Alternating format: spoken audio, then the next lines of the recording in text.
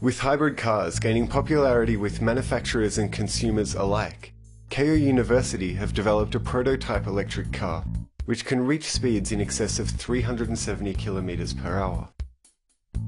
This version of the car is able to go from 0 to 100 km per hour in 4 seconds, and using lithium-ion batteries which take 10 hours to charge can travel for 200 km.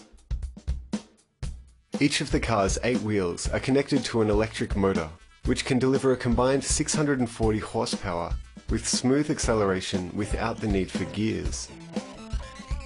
The permanent magnet motors are so powerful because they contain Neomax magnets, which have a special coating so that they can maintain a strong magnetic force even in high temperatures.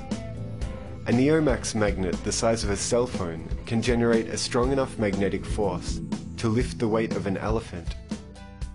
The car is not yet being produced in commercial quantities, but the projected price of the first run of cars is approximately $255,000 US.